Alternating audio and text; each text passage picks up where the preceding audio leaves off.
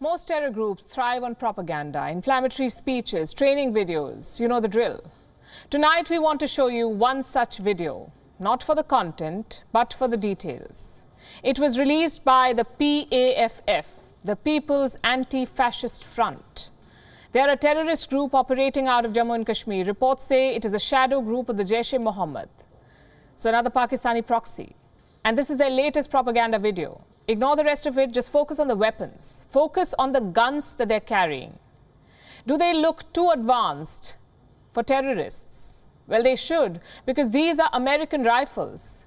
The M249 light machine gun, the FN509 tactical guns, the M1911 pistols, and the M4 carbine rifles. All of these weapons are used by the American army. So how did these terrorists get them? From Afghanistan.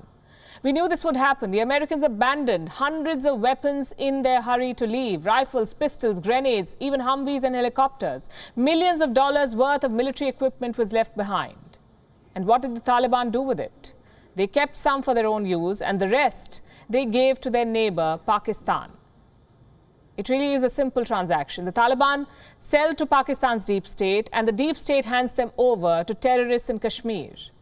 Let me give you an example from last month. 6 foreign terrorists were killed by the Indian security forces. All of them were carrying American weapons, specifically the M4 carbine rifles.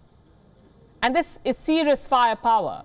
Almost 60 countries use the M4 carbine rifle. It has been called one of the defining arms of the 21st century. It is the staple of most US soldiers, and now of Pakistan-backed terrorists. They're not even trying to hide this exchange, by the way. In fact, it looks like they're showing off. Close-ups, slow motions. This propaganda video is not just about their military drills, it's about their arsenal. To show India that they have powerful American weapons. We're not talking about 1 or 2 guns, we're talking about tens of thousands of them. According to some reports, around 600,000 small arms were left behind in Afghanistan. 600,000. This includes rifles, machine guns, pistols, and grenade launchers. Plus, you have the surveillance tech. Radios, night vision goggles, drones. These weapons are perfect for these terrorists. It suits their type of warfare. So the government of India is planning an upgrade of their own. The police in Jammu and Kashmir are getting new weapons. The Sig Sauer rifles and pistols, again American made. No other police force in India uses these weapons. So the thinking is clear. If the terrorists are getting new arms, India too must upgrade.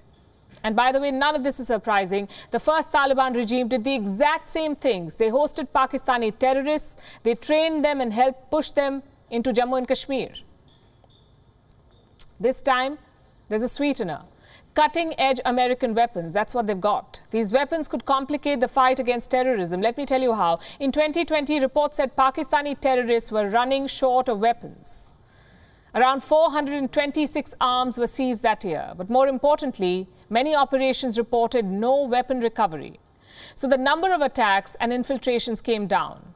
Now, thanks to America, the terrorists have a new war chest, a buffet of guns and technology to choose from. The question is, will this tie-up be limited to weapons? Because the last time it wasn't. In the 1990s, Afghan terrorists joined the terror front in Kashmir. They sent men and money. This time, the Taliban have promised to not interfere, but we've heard enough promises from the Taliban in the last 5 months. Trusting them is not an option for India. Preparation is going to be key.